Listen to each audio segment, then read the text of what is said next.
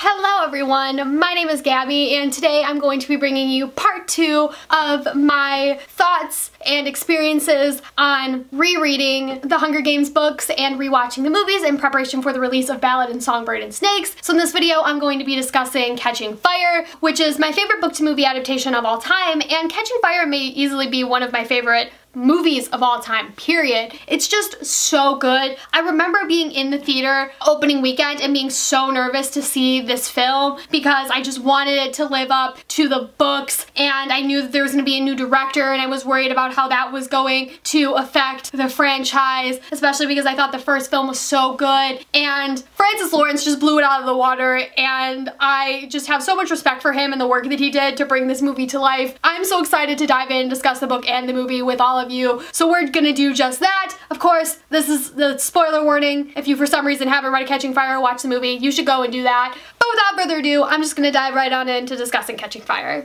I think my favorite scene in Catching Fire, or at least one of the ones that I think is the most powerful for me, is this conversation between Snow and Katniss that takes place towards the beginning of the film, because it's essentially Snow warning Katniss that she has started uprisings and rebellions, and that her action with the berries carries weight, and that it is a symbol of defiance against the Capitol and that it cannot stand. And I think it's such a powerful moment of seeing these two characters really juxtaposed from each other, and I think we are going to look at these moments so differently after reading the Ballad of Songbirds and Snakes, and I'm so excited about that, to sort of get a better understanding of what's going on inside Snow's head. But Katniss's response in terms of how she deals with Snow is so brilliant, and Jennifer Lawrence and Donald Sutherland just do such a good job of bringing this dynamic between these two characters to life. And Katniss essentially makes this comment about how the government must be very fragile if a handful of berries can threaten to upend it, and she doesn't really understand what she later finds out in Mockingjay, which is that the Capitol relies on the districts more than the districts rely on the Capitol. So the minute that the districts realize that and decide to unify is the minute that the Capitol is done for, and the berries are a symbol of that and are a recognition of that, and other districts starting to see that, and seeing that little conversation and like the sparks of it start to develop throughout the series is so cool. One of the things that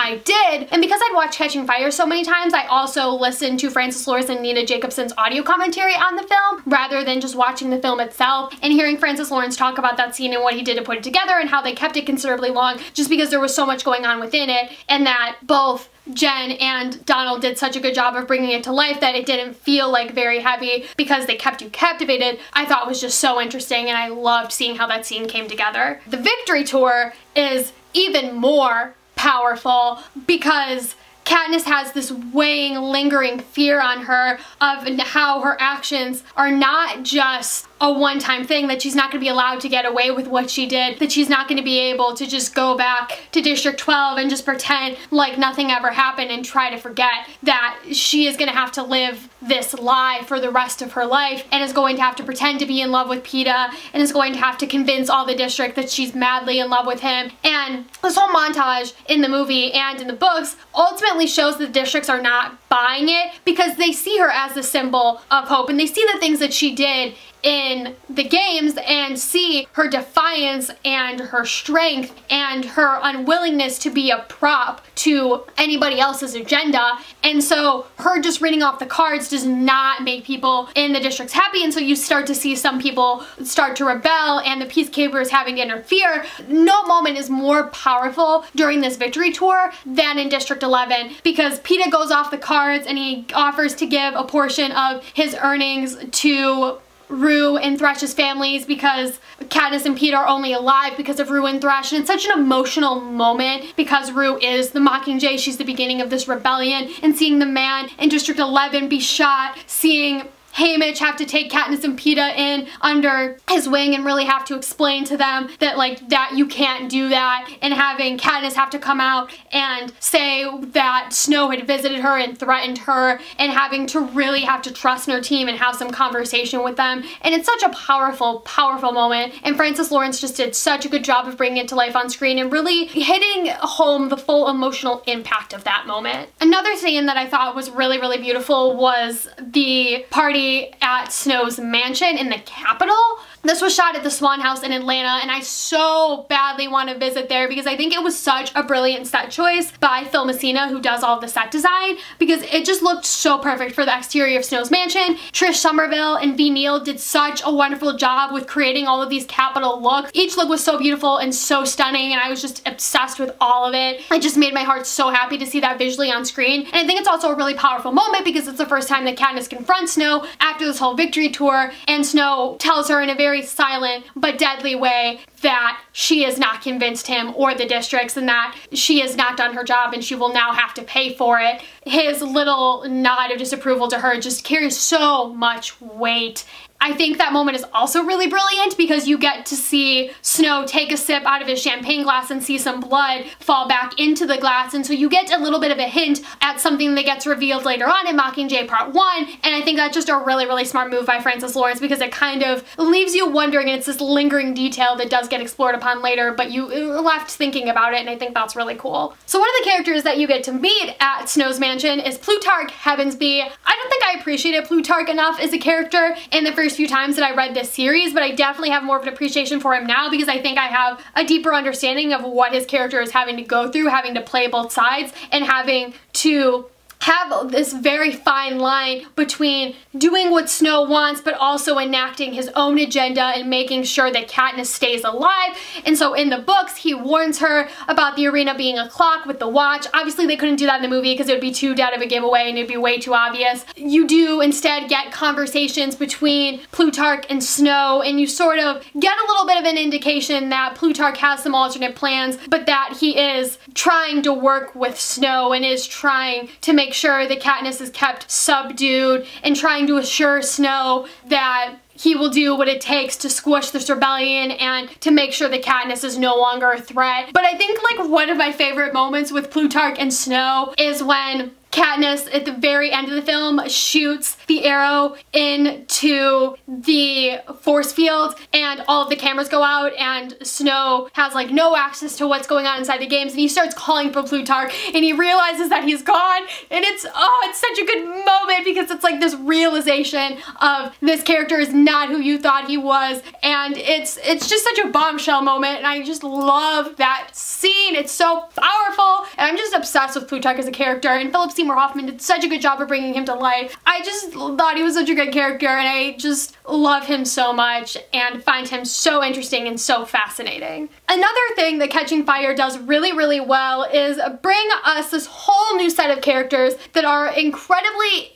complex and interesting that you just grow to love throughout the rest of the series. I'm talking about Finnick Odair, Joanna Mason, Beatty. Like, they're just such interesting people, and they each have their own unique backstories, and you just wish you could get more into them and really understand what's going on inside their heads, because they also have knowledge of this rebellion that's taking place, and it's like the one thing that really makes me wish that the Catching Fire book was written in third person, because I want to see how Plutarch maneuvered and did all of that. Like, how did he have conversations with these tributes? How much did each of them know? What was the game plan? When did this come into place? When did Haymitch find out about it? Because obviously once there's the announcement for the Quarter Quell, Haymitch makes promises to both Katniss and Peeta that he is not able to keep, and at some point he ultimately decides that he has to keep his promise to Peeta and keep Katniss alive and get her out of the arena, even if it means upsetting Katniss and getting her really, really mad because she wanted Peeta to live because she thought he deserved it, which I mean he absolutely does. But all of these characters are so fascinating because they're so much more mature. They have experience in the games. They have this immense knowledge of how it works. Like, it's a much more mature environment. You don't really know if you can trust these characters because Katniss and Peeta are like the new kids on the block. They don't know any of the other victors, and it's very easy that they'll be the first ones that are targeted. It's interesting to see how human these characters are, especially with Finnick. Like, Sam Claflin does such a beautiful job of bringing his character to life, and he starts out really suave and smooth talking, and you have like his talk about secrets, which like again develops so well in Mockingjay Part 1, and the sugar cube scene, and then you get into the arena and you see his love for Mags and you see his love for Annie and how he is just a victor from District 4. Like, he is a member of District 4 first before he is a victor and like some capital pawn and capital darling. Like, he has had to live through the games, has had to kill 23 other people at 14, and has had to deal with that, has had to be be a sex slave and has had to basically be sold by the Capitol and be a Capitol pawn, and he's gone through so much emotionally and is such a delicate and fragile soul, and I love him so much. Like, I love Finnick and Peeta equally. Like, I know I love Peeta, and I would throw any character out of a window for Peeta, but I would do the same for Finnick Odair. They're just both such great characters. Joanna Mason is also a badass. Her moment in the elevator is so great in the books, but it's even better in the movies. Jen, Woody, and Josh in an elevator with Joanna, like, it's like there wasn't even any acting that had to be done there. It was just so perfect. But I think the great thing about Joanna as a character is that her and Katniss are very much in juxtaposition, but they get this really nice moment before Katniss's interview where she tells Katniss to make Snow pay for making her wear that wedding dress and parade her around like an object. And I think that's just so badass of her to have that moment. And like the whole interviews is just so beautiful because you get another Peeta bombshell about the baby. You get all the tributes holding hands. Like, it's a very FU moment to the Capitol. Sure, you're gonna send us back into the arena. Sure, you want to try to tell us that we're not invincible, but we will take you down with us in the process. And I love every moment of it. I love Beetee as the character. I think Jeffrey Wright does such a wonderful job of bringing him to life because he's so smart in seeing the flaws of the Capitol system, and Katniss and him actually work quite well together because she's able to take those flaws and be able to really act on them by shooting the force field, by really having that recognition of who the real enemy is. And I think that line from Haymitch is so powerful because that's ultimately what this whole movie is about, and was what makes it so totally different than the first Hunger Games film, because the first Hunger Games film was very reactive and very instantaneous of just go, go, go. But Catching Fire is very much taking more of a step back, seeing the bigger implications and deciding who are the people that you can trust. And ultimately Katniss realizes that the other tributes are her friend, that they are having to go through the same mutual experience that she is, and that they are not the enemy, that Snow is the enemy, that the Capitol is the enemy, that the Game Makers are the enemy. And her choice to shoot through that force field is just, oh, it's so beautiful. It's so beautiful. It's so great. It's just, oh, it's amazing. Francis Lawrence does such a great job with these films cinematically. They're very, very different than the first Hunger Games film, which relies on a lot of handheld shots and it's very shaky and unstable. Catching Fire is much more mature and sophisticated, and then you have these like wide, sleek, beautiful shots. One of my favorite shots in this entire film that I think is like Academy Award winning is when Katniss goes up the tribute tube and you have the dimensions of the film start to change as the movie begins to be shot in IMAX through the entire arena, and it's such a visually stunning shot, and it's so interesting to see the dimensions change again as they leave the arena, but in a much sharper way, in a very like instantaneous way. It's not as sleek and pretty as it is when she first comes up the tribute tube. But Francis Lawrence is such a visionary when it comes to film and to cameras, and I think having Joe Wilhelms, who was the director of cinematography, alongside him for that process was amazing, and I loved getting to hear about the whole process of shooting in different dimensions, and I found that so fascinating. I just thought like everything Francis Lawrence did with these films was so brilliant, and that he was just such a visionary in terms of being able to take everything that Gary Ross started with and only build upon it and make it better. And I love him as a director. He's great. I'm so excited he's returning for the Ballad of Songbirds and Snakes. Like, these movies are just, they're amazing, every single one that he's done, and he has such an eye for detail, and it's amazing just how similar the movies and the books are, and it just feels like you're watching the story in the books just unfold on screen, like visually, as if you're like almost just imagining it. It's like that powerful. It's just, he's great.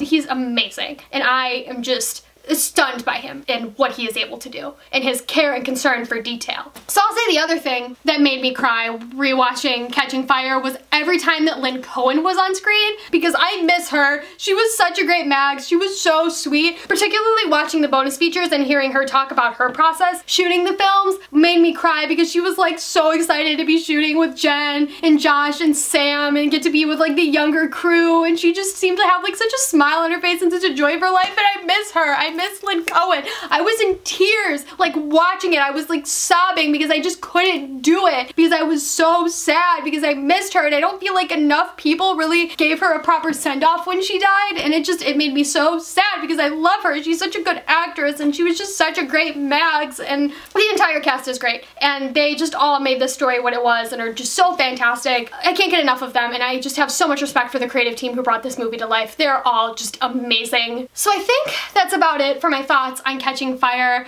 It is so hard to articulate how much love I have for these books and these movies and just how well done they are. Francis Lawrence is a genius. Everyone in the cast did such a wonderful job of bringing their characters to life. V. Neal did such a wonderful job with hair and makeup. Trish Somerville did such a wonderful job with costuming. Katniss's wedding dress in the movie is absolutely beautiful. Like, all the costumes in this movie are beautiful. It's just unreal how great this movie is. Phil Messina did such a wonderful job with set design.